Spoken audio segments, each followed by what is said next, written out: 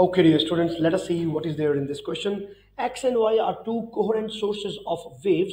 The phase difference between X and Y is zero. Initial phase difference is zero generally.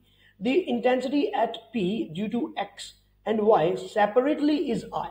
So the intensity of this wave will be I here. Intensity of this wave will also be I here.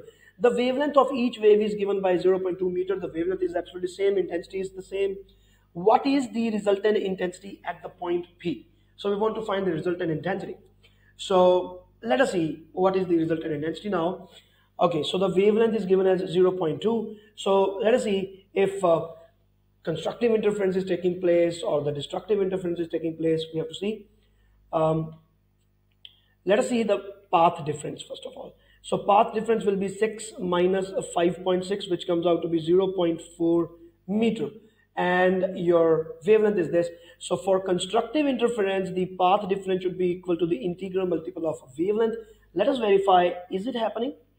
N 0.2, and yes, indeed, N is coming out to be 2. It means like they are literally talking about the second bright fringe.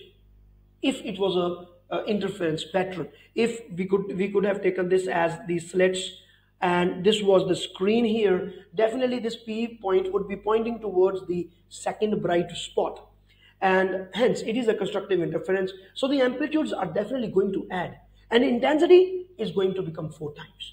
You see, whenever the constructive interference is taking place or any interference, it's just A1 plus A2 or A1 minus A2. Now, both of the intensities amplitudes are the same, so it is A plus A, it is 2A.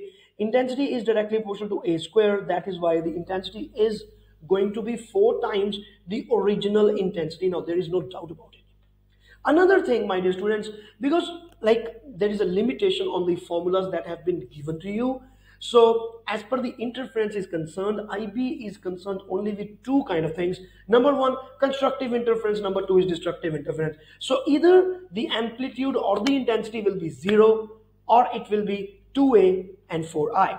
Like in constructive interference, the amplitude will be 2A, intensity will be 4I. In destructive interference, the amplitude will be 0, intensity will be 0.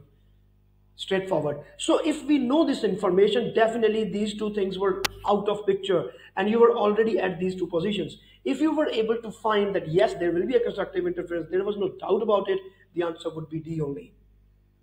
So this is how we can create our answer in a quicker manner.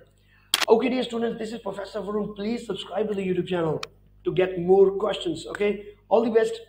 Bye.